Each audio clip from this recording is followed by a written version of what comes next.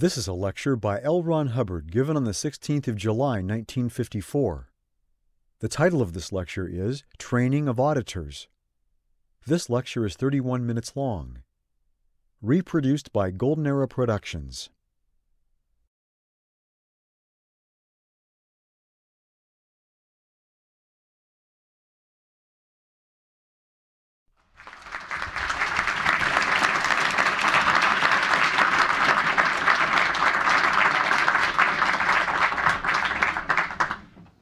This is a general talk about training. You will discover in the process of training auditors that auditors are difficult to train. This is because you are training a person up against his livingness. You are, to some degree, training him up against a set of realities which he holds, which might or might not be true, but fortunately you are training him on the common denominator of considerations on the track which brought him to the point where he is. But this is unfortunate because obviously the training will then re-stimulate him. All you have to do is teach somebody very thoroughly about ARC and the various parts of communication and the considerations which go into making up that communication, and you will discover that he gets re-stimulated. His incoming comm lag, the incoming part of the comm lag, lengthens. He might be a very bright boy, and you could easily go out and show him how to drive a Satmobile, or you could show him how to knit, or do almost anything, or to how to be a general. Being a private is more complicated. You could probably teach him any one of these things rather easily, and you will discover that his ability to learn, to some degree, slows down the second you begin to train him in Scientology. Why? Well, I've just told you why, incoming comm lag. And because, as you teach him, you start to bust up his case. If you were to think of teaching in terms of evaluation, you might yourself, after a while, begin to conceive yourself to be guilty of an overt act against the student. You are obviously constantly evaluating for him, aren't you? Obviously. No, you're not. You're pointing out to him the woof and warp of life. And if you didn't point this out to him, he would never get anywhere near it. His comm lag itself would shy him off of it.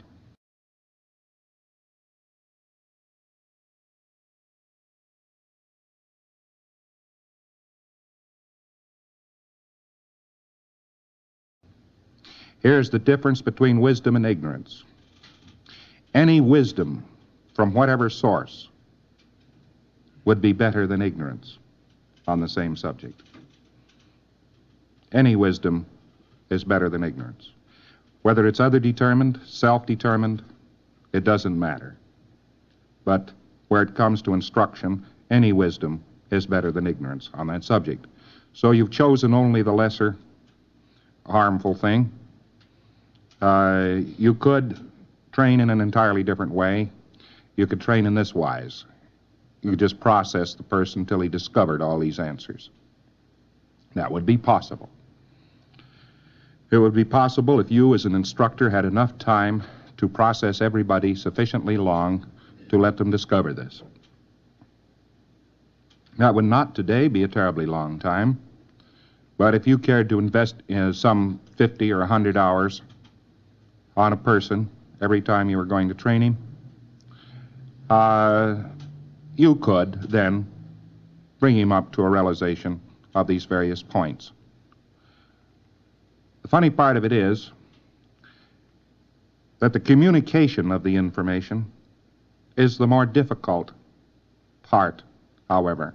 An individual can know all about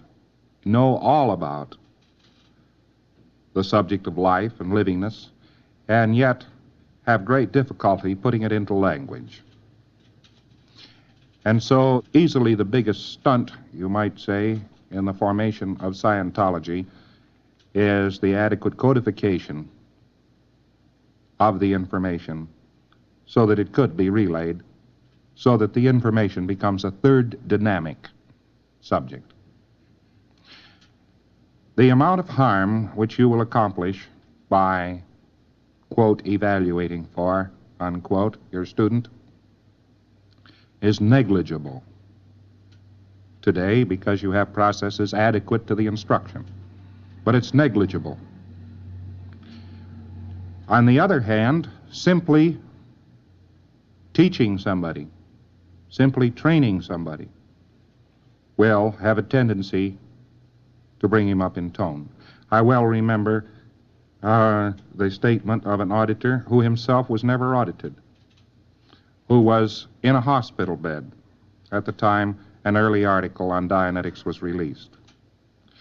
And he lay there, more or less abandoned by the medicos, and he read this over, and he said to himself, dynamic principle of existence is survive. That sounds reasonable. The first dynamic is, the second dynamic is, gee whiz, he says. The intelligence is, the mind is, just the definitions that are included in that basic article, Dianetics, the Evolution of a Science. And he got out of the hospital bed. And that was the end of his illness. He hasn't been sick since.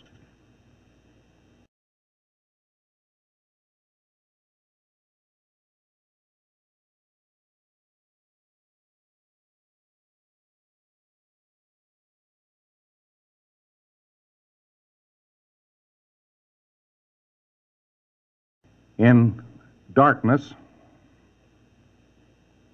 any shining star possessing some constancy is better than no star at all. So evaluation is a word which harshly may be assigned to your instruction of a student, but how else would he get there? How else would he get there? And quite strangely, if you would care to investigate savage cultures, of which I've investigated a few, you would discover that it is ignorance itself, it is a lack of wisdom in that community itself, which brings about terror, injustice, maltreatment, decay, and deterioration. Now, here we have the final answer, I think. Wisdom afloat in a culture makes the culture. The very definition, culture, could be summated by the amount of technology, knowingness, wisdom in existence in that culture. What you call today Western culture is a combination of knowingnesses, which summate into a higher, more decent form of life than can be achieved in other areas where that wisdom does not exist. However much harm might come about to a society through becoming mechanized, by finally mechanizing itself up to a point where it blows itself to pieces, however much harm might come about because of that, any part of that harm could be nullified by a sufficient broad spread of wisdom.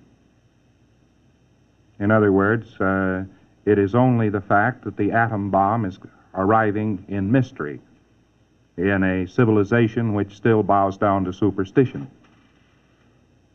It is a very superstitious culture, this Western world.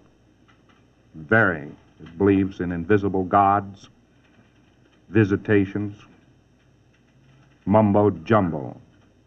And an atom bomb arriving in that unstable a condition in the society, of course, can produce an enormous amount of harm because the humanities have been outstripped and overbalanced by a technology appertaining only to the physical universe and leaving out of its computation the mind, life, beingness.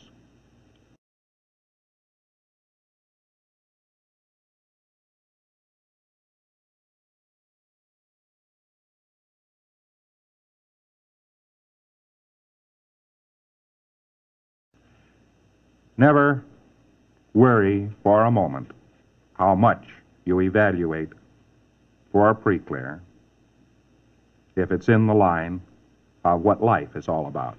And you're simply talking to him about the generalities of wisdom itself. Don't discount this. You can't hurt him. The way you can hurt him is to evaluate specifically. The trouble with you is, and that is what we mean by harmful evaluation. It almost must be preceded by the trouble with you is. And so we find the main difficulty with evaluation in general is the fact that it validates the difficulties of the pre-clear. Wisdom is not the difficulty of the pre-clear. The difficulty of the pre-clear is his unknowingness. Now, if you were to talk to him and teach him in this wise, I am talking to you because the trouble with you is you are so stupid, you see, because you don't know these things, because you've never run across these things, because you haven't got two brain cells to knock together. That's why I've got to talk to you this way. If you trained anyone in that sort of an atmosphere, you would not be training anyone. The only reason you can relay the information to him at all is because it has deeply subjective experience behind it. You can relay the information of Scientology to him as well as he has experienced it on the whole track, and no better. Not a bit better. And so you are perhaps spotting up for him and telling him on another determinism that there are many unknown things on the track. The funny part of it is that all he has to do is look around in life and recognize these facts, and large chunks of bank blow on it, just like that. You notice that a pre-clear can get well because you, the auditor, are indicating the process. Well, you don't conceive that to be evaluation. Well, don't ever conceive training in Scientology to be evaluation for the pre-clear. I made my point on that. I know many instructors and so forth have hung up on that from time to time. Don't worry about it. Neglect it.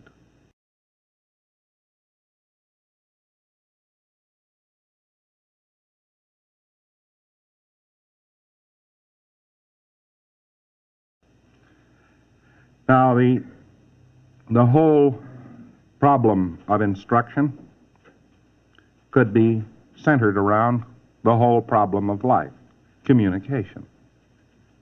That's the problem of instruction. How long is that half lag, that incoming lag? How long is it in your pre-clear? That's how long he's going to be studying. That's how long. So it'd be to your interest to rather cut down this lag as you trained him, wouldn't it? So I can tell you clearly that it's almost impossible to very widely train anybody in Scientology without at the same time doing two other things: getting that person to do some processing and getting some processing for that person. And if you can't get him to do these two things, why, you're sort of talking to the wind.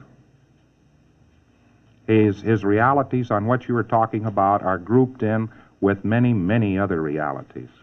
He's been told so often by a teacher or a writer that there's this, there's that, there's something or other, that he no longer has any great differentiation.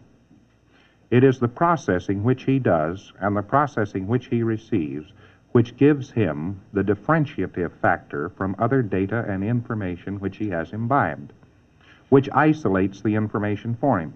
Now, you can give him a barrage of information, a tremendous quantity of data, and afterwards you would find, if you examined him carefully, that it had gone into and mixed up with Christian Science, it had mixed up with Rosicrucianism, it had mixed up with something he read one time that Schopenhauer wrote, and Thus Spake Zarathustra, if he'd ever heard of that, and the subject of creative art, and mechanical drawing, and it had kind of all mixed up, and it was as though you put him in a washing machine and turned the paddles up to high speed. Now, if you could just pour the information at him, and just by sheer voice enforce upon him enforce upon him, space is a viewpoint of dimension. Now, if you ever answer that otherwise, space really is a viewpoint of dimension, and space is a viewpoint of dimension, and if you don't agree with me and think otherwise, I'm afraid we're going to have to flunk you or penalize you in some way. This individual has not been trained because he has not been given a differentiative factor. He has not differentiated this. Space is space is space when you first start training him. And then he starts seeing, as he is processed, that as he looks, so he has space. He begins to conceive this as a thetan. As he looks, so he has space. Well, up to that time, space was just a chunk of stuff to him. It was sort of of course. And he had no great use for it, and he couldn't do anything for it. But that was what it was, and it didn't have any other value. But all of a sudden, he begins to tie it in with other difficulties and so forth, and he begins to see what space is, how it is formed, and he realizes quite clearly, yes, space is a viewpoint of dimension. It is a viewpoint of dimension. He has as much space as he can perceive.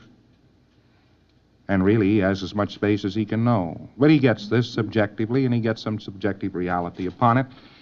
And even though the subjective reality which he receives upon it is slight, it has still differentiated the datum for him.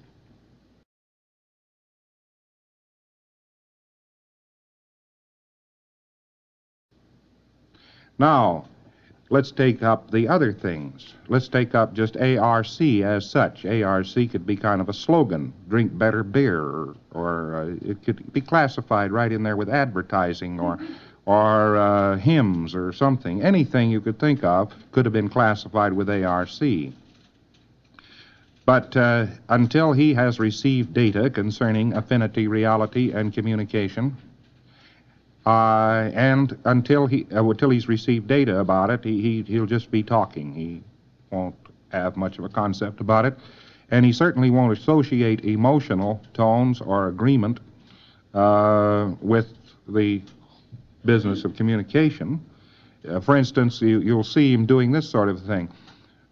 This is where a Scientologist really starts to shine, when his case comes up to a point of where he can strike the pitch and make it stick, just in conversation. That's a very adept little trick. It isn't something you do because you have a knack. If you want to communicate with somebody, you'd certainly better find their comm band. Now, you'd think a radio operator would be a silly ass indeed if he simply went on the air without even looking at the set to find out where he was set, and he just went on the air and started pounding out a message. He didn't set for any wavelength or do anything. He just starts pounding out a message, and he finds out nobody's receiving the message. He doesn't try to find out whether or not he's on any band with a receiver either. He just puts on some headphones, and there's no reply there. Why, he turns on some more juice, and he pounds out the message again, and, well, there's no reply there. And he says, well, no juice can get through that band, so therefore that is impossible, and he will simply stop trying to communicate, and that will be the evolution of his message. He might try for years. Most people do. But when a Scientologist is really clever, he can talk to almost anybody. Almost anybody.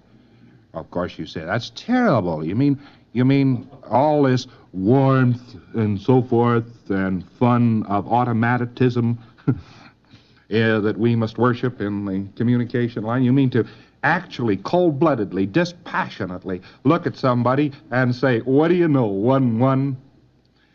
And sidle up to the fellow and say, you know, I heard, I'd hate to tell you what source, but I heard confidentially that, and the fellow says, yes? Well, that's a terrible thing to do. Or is it?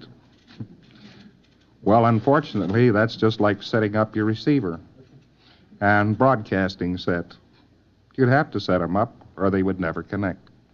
Well, he can get this reality just by conversing with men. He can walk around and try talking to the grocery clerk and a few fellows, just add him up. Look at the old chart of human evaluation and sort of add up this fellow. We notice that he is neurologically sick. You know, he has sort of a sinus trouble. We can, you know, and we look across the band and we see about where that sits on the band. If we want a communication going through on that band, put it through. Now a Scientologist has an entirely different method of communication which will get through also. The method of communication which is known as talking to yourself across a distance. You simply grant enough beingness to somebody so that they will answer. Realizing, of course, that that is you answering you, but they'll know after that that they answered you, which in itself is a sort of a dirty trick and something that you wouldn't do because it would interfere with somebody's self-determinism.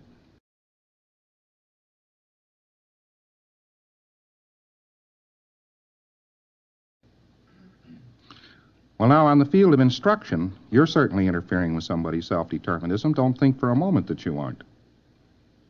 This person obviously was very self-determined to go along with the public school system and the Republican Party, and all of a sudden you're telling him all sorts of things that aren't held to be true in the public school system of the Republican Party, which, if they held them to be true, would no longer be the public school system of the Republican Party. You're just crushing into him like mad self-determinism. Why, you're destroying his self-determinism, obviously. Or was there any there to destroy? Or I mean, how much was present? That's the question. Now, if you want to restore his self-determinism, you've certainly got to interrupt it someplace. It's all very well for you to process a psycho. This has nothing to do with training. It's all very well for you to process a psycho and say, well, now, he can be just as self-determined as he wants to be, but if you'll check it up with a psycho, he considers self-determinism to be in this category. Can he kill you right where you sit? Well, if he can't kill you right where you are, and so forth, and he determined to do so, this would be an interruption of his self-determinism, and that would be that. Yet the only person around there that could get him out of the sanitarium would be yourself. Why, this doesn't seem to be reasonable at all, is it? What self-determinism is this? I think this is what Schopenhauer meant when he said will. We're not quite sure what Schopenhauer meant by will, but he meant something. He made a remark way deep into his books one time. He said, stubbornness is the will taking the place of the intellect. Which is nice and bright, but at the same time, doesn't this rather define will as meant by Schopenhauer? Will. One time, somebody came tearing in from some squirrel layout, and they had heard the first hour of a tape I'd made on the subject of self-determinism, and he had decided that he was going to be self-determined, and he was self-determined, and this was self-determinism, and he defined it to somebody in this wise. This is self-determinism. You see that one of the kids' toys lying there? Now, you see that toy lying there?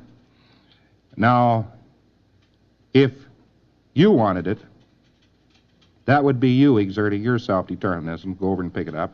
But if I wanted it, why, I would go over and pick it up. And the person said, well, but what if I picked it up while you wanted it?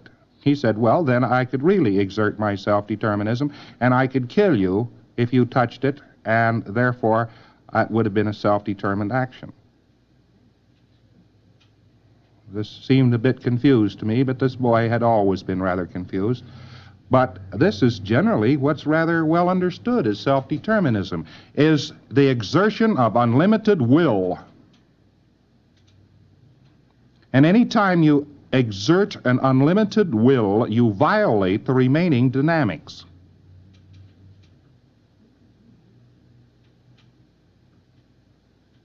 Don't you?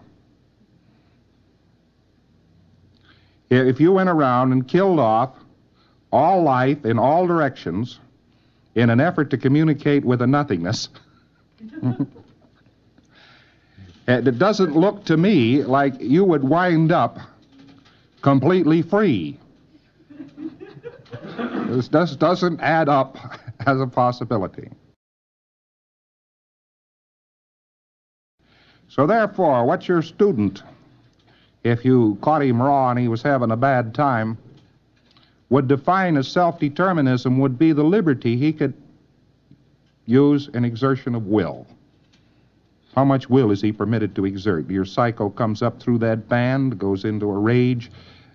He wants to get into the rumpus room or something of the sort and tear everything up because the process is cooking in some direction. This doesn't mean that a person ought to go on being controlled, but it's just he's starting just then to break through the band.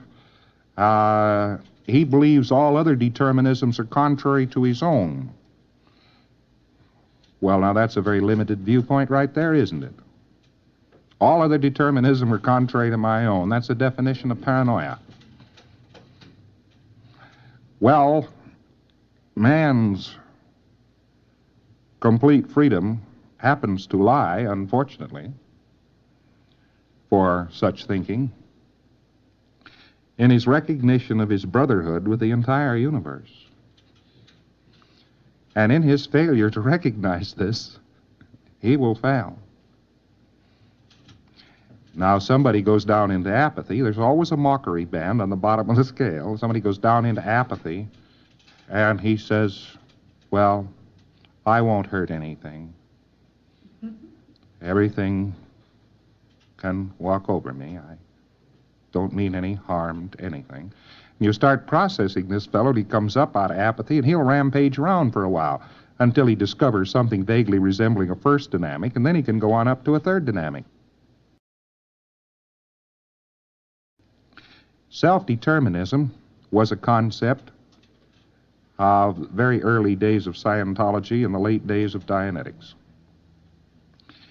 We have exceeded the concept, exceeded it very markedly. And in the place of self-determinism, we get freedom of viewpoint. Instead of self-determinism, we now have freedom of viewpoint. And you see how these two things would merge one with another, and how freedom of viewpoint is a tremendously higher concept than self-determinism. Because a freedom of viewpoint would mean it's perfectly all right for you to argue with yourself any day you want to, if you'll just remember you're arguing with yourself. You can even forget that if you'll remember it again. Here you have yourself at source point and yourself at receipt point. And when an individual is really doing well, he doesn't care whether he's at source point or receipt point, or how much distance is in between them, or how close they are together, or whether they're completely identified. It's perfectly all right with him. He can be relaxed about it, not because he's in apathy and has to be relaxed about it, but because he can be relaxed about it. That's why. And so he can get into a horrendous argument with somebody and then try not to cheat and win it simply by changing the other fellow's mind from behind him. Now, that's a dirty thing to do, to occupy both source point and receipt point at will. But it's a higher concept than self-determinism any day of the week. This doesn't mean that the person has to be weak or something of the sort. You know, it takes an awful lot of courage to receive your own sap. When you're really in good shape, why, if you're going to zap receipt point, you're really going to zap receipt point, you better be able to be at receipt point to be zapped. Because if you aren't able to be, you have already reduced freedom of viewpoint down to a continuation and endurance of a single point. You dropped immediately into a persistency of beingness. And in that persistency of beingness, there is no more freedom than is inherent in the beingness itself. And that is a limited freedom, certainly, because look, just one person it's monitored by is you. It's monitored by at least you. And so it isn't free within its own line, it's free under you, this beingness, which is being monitored from source point alone. Your body, right this moment, is only free under your rule. But within that limitation, it has some freedom. And this is beingness.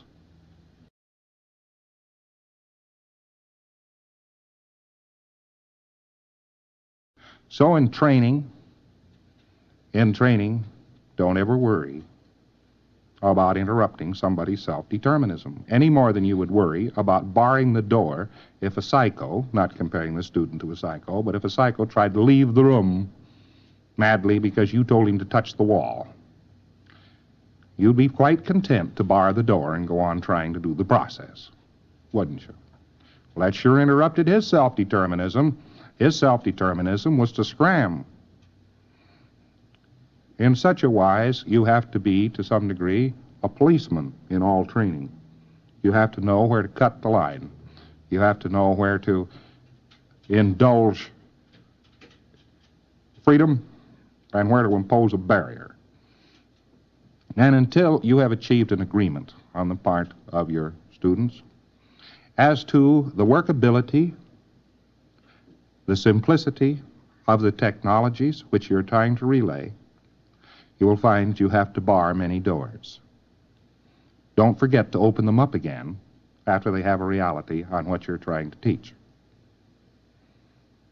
In training, the self-determinism which you're trying to bring forward is the actual self-determinism of the person, just as 8C, not an imposed social determinism, which is, as far as we can see, will taking the place of the intellect.